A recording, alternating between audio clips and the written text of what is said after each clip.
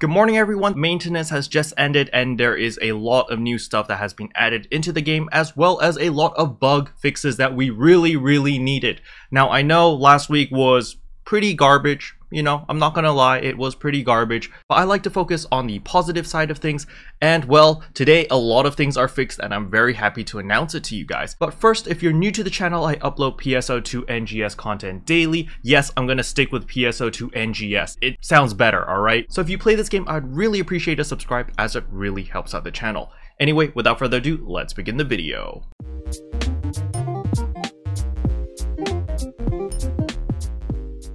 Alright, the first thing we're going to talk about is what has been added into maintenance as well as the bug fixes, so forth and so on. But if you want to read it for yourself, the link will be in the description below because I'm going to be skimming straight through it. So the first thing, most important, is apology stuff, you know, because servers were absolutely poo-poo. They have given us 100 star gems as well as some rare drop plus 25% and half-scape doll, and this is really nice stuff, mainly the star gems because they have also added in the new star gem scratchy, which we're gonna see in a second in game because I'm gonna gacha because I don't have a gacha addiction, I swear. Next up are the bug fixes. So the number one most important one is the game lag. Lag is mostly fixed. There has been like 30 seconds of lag throughout the 4 hours I've played so far since the servers came up, so I am pretty confident that the servers are fine. The second most important fix is over here with your augments. Error messages appearing and augments not being added when enhancement aids are used when affixing augments. So this has been fixed, so thank goodness we can now use our augmentation aids in order to make your augments and get them to like 90% or 100% so that you can get your augments a lot easier. And last but not least, they have addressed a bug that sometimes causes N meseta to decrease whenever you level up or when you teleport or move to a different zone or area, so forth and so on. So those are the main 3 bugs that plagued most people that I know of. Obviously there are a bunch of other bug fixes down here, so you can read it for yourself. Again, the link is in the description below. Now with all the bug fixes out of the way, let's talk about what's changed in game. Number one, and most importantly for most people, I think, is going to be the daily task. If we go to dailies, I've completed them because I'm definitely not addicted to this game.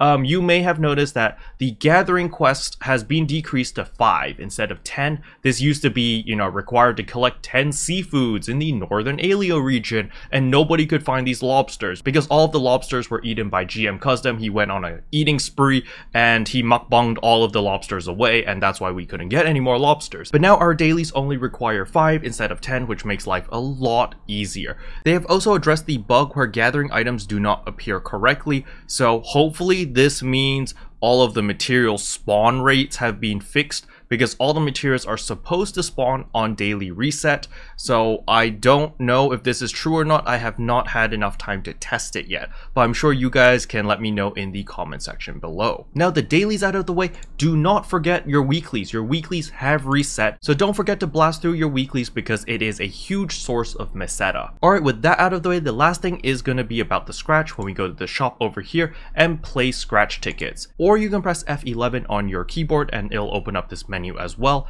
and you will notice right here, free scratch ticket. Yes, you get 1 free scratch every single day. All you gotta do is press this. Now let me turn on some in-game sound so you can hear all the fancy sound effects. Now if you're wondering what you can get from the daily free SG ticket, you can simply click on the price list over here and look through at all the different items. So for example, let's say you want to preview this, you can click on it and preview.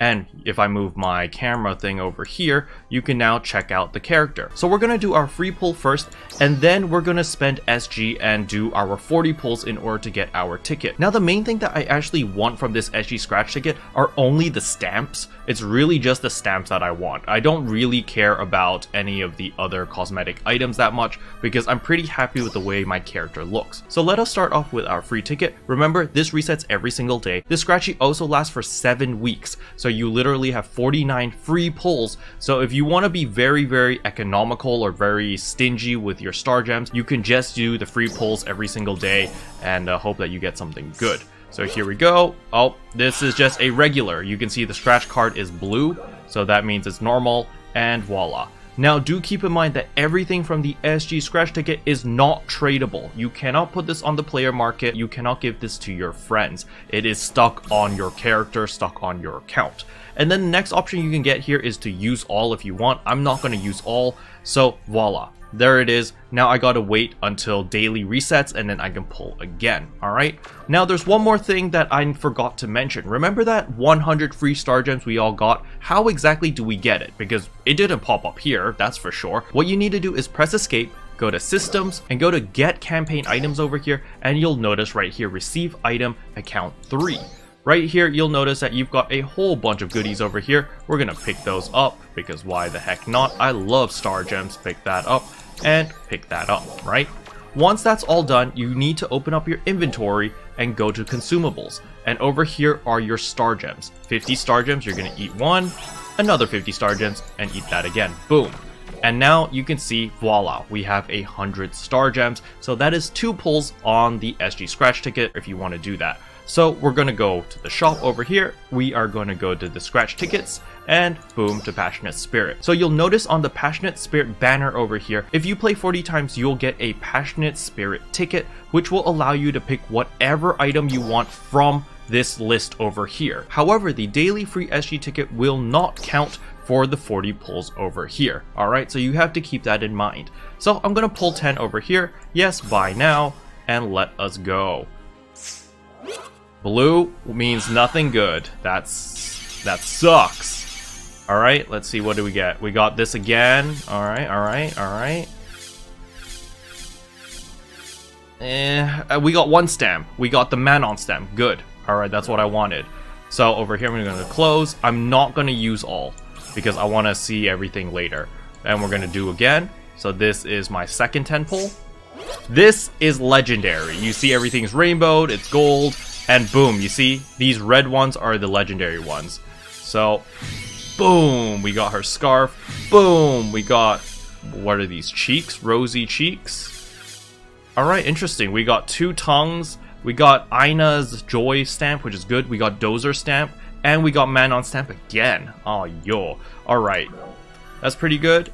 And then let's do it one more time.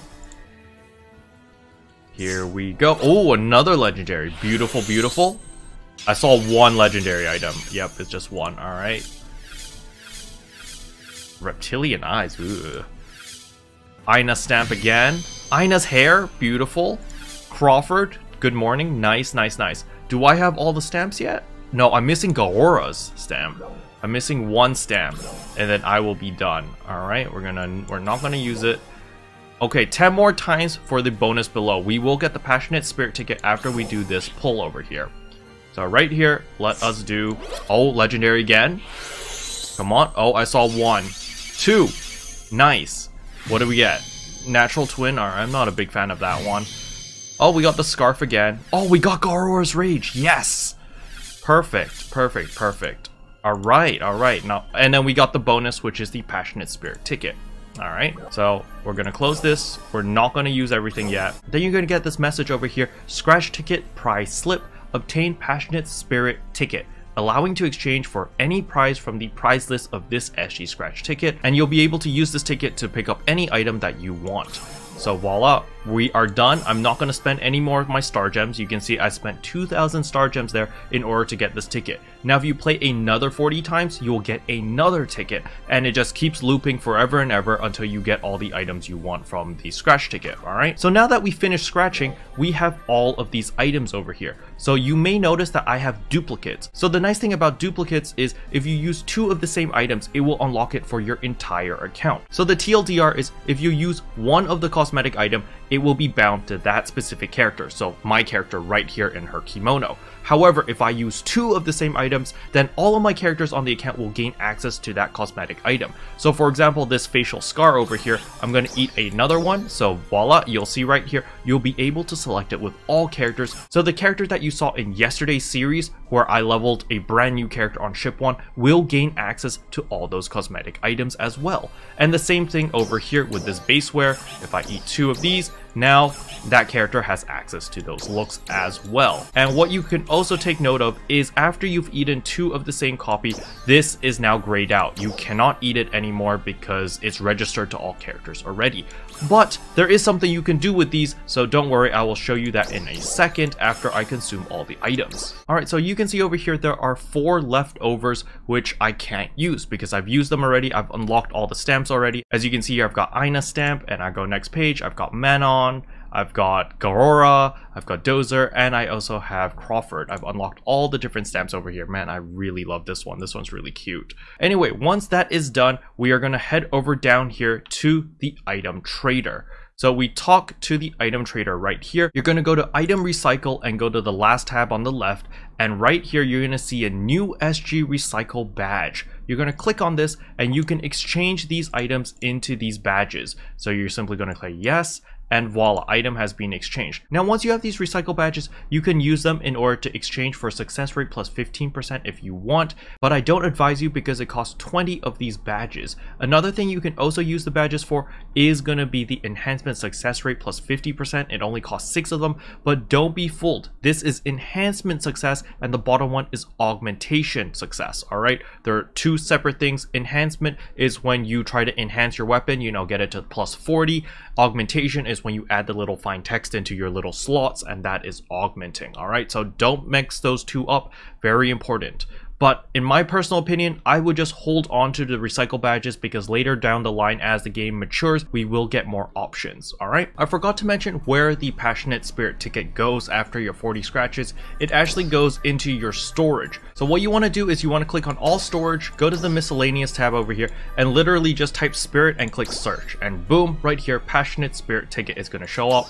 You're going to retrieve it, and once it's in your inventory, you can press F11 to open up the scratch. Go to the Passionate Scratch one and right here exchange ticket for your prizes. So what I'm gonna do is I'm actually gonna exchange it for the Aina's voice because I feel like a lot of people probably are curious to hear what her voice is like, since if you click on it and you go preview, you don't hear anything. So what I'm gonna do is I will use my ticket to pick up her voice. So once I have her voice ticket, I'm gonna press I over here, go right here, and Aina's voice ticket, I'm gonna use it, and boom. Once this is done, then we need to head over to the salon. Once we're in the salon, we're gonna hit edit miscellaneous and voice edit. So over here, you'll probably start at page 1 with the NGS simple voices. You wanna go to the last page right here. So I'm currently using the Asuna voice, but you can change it to Aina voice right here, and we can change the pitch back to regular. I'm still in the fight. I'll never give up. And that is the English voices. Now if you want to change the language to the Japanese voices, you can do so by simply logging out. Once you're back in the title screen, you're going to press the enter key or whatever key you want, and you're going to go to language settings and change the voice to Japanese. Once that's done, you're going to click confirm. It's going to restart the game. So Sega. Once that's done, you're going to select your ship and just log in like normal. And again, we're going to go to miscellaneous, voice edit, and you'll notice that my Asuna's voice is in Japanese as well. But we're not here to listen to Asuna's voice, we're here for Aina. I have her voice a little bit lower, so it's a little bit more deeper. However, by default, it is like this.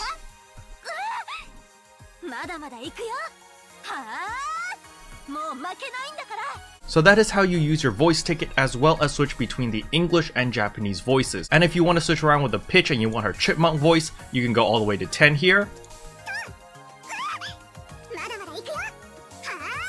And you can get chipmunk voice. And if you want super deep voice,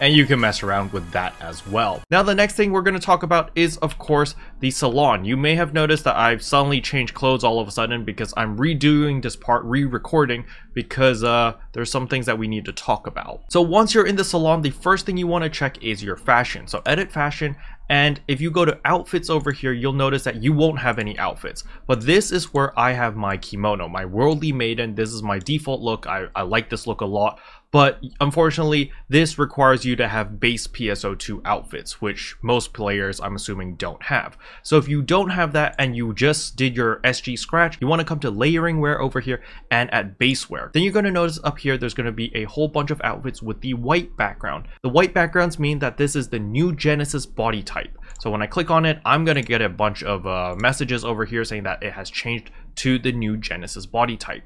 Now the main difference between the new Genesis body type versus the base PSO2 body type is the fidelity. You're going to see over here when I zoom in, there is a lot of detail on the buckle over here. Everything, it looks much higher resolution. My fingers look very nice, and yes, very curvy, very nice character, right?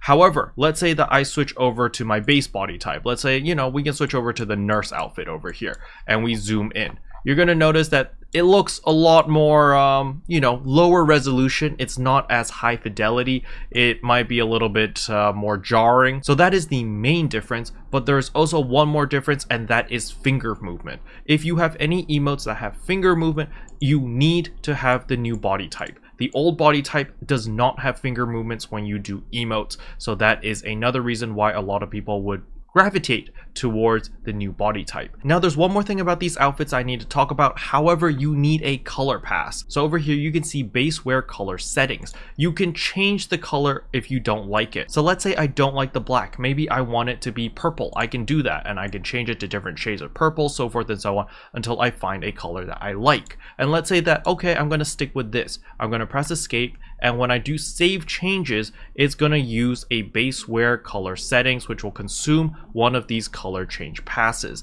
Now I have 30 of these sitting in my inventory. I don't know where I got them or when I got them. However, just check your inventory to see if you have these color change passes if you want to change the color of your outfit. And last but not least, again, we're going to click on a little t-shirt and accessories.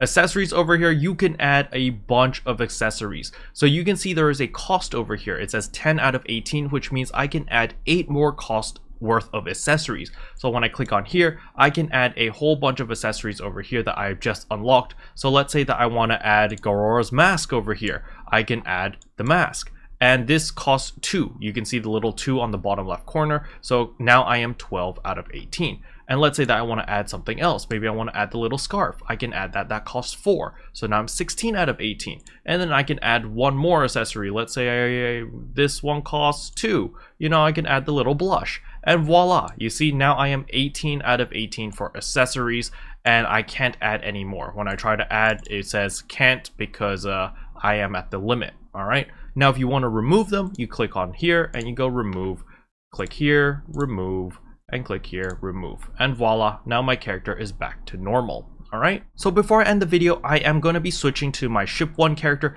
just to show you that all of the cosmetic items that I consume 2 copies of will carry over to my other character, which is on ship 1. So now my character is in the salon. I can go to edit fashion, layering wear, and I can switch this out. You can see here I was wearing Cathedral Mini F, which is an old costume, but because I had it unlocked on the entire account, my fresh brand new character had access to this. However, we're going to stick with the new body types now. We're going to go with this one right here because I kind of like the black. It looks pretty nice. However, I will be removing the little gem thing over here. It doesn't really match the aesthetic that well. I don't really want the necklace thing anymore, so maybe I can add in this instead to replace it. Now, if you click it again, you can go to advanced settings and you can change the position as well as the size of your accessories. Let's say you want the accessory to be bigger like this. You can make it gigantic like that if you so want to do it. Man, you can just mess around with anything. You can mess around with the thing, like you can flip it inside out, you can flip it upside down.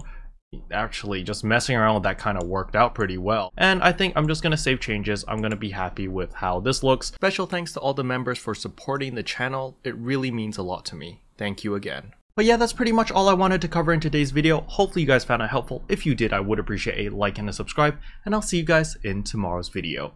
Bye! Can I say except you're welcome?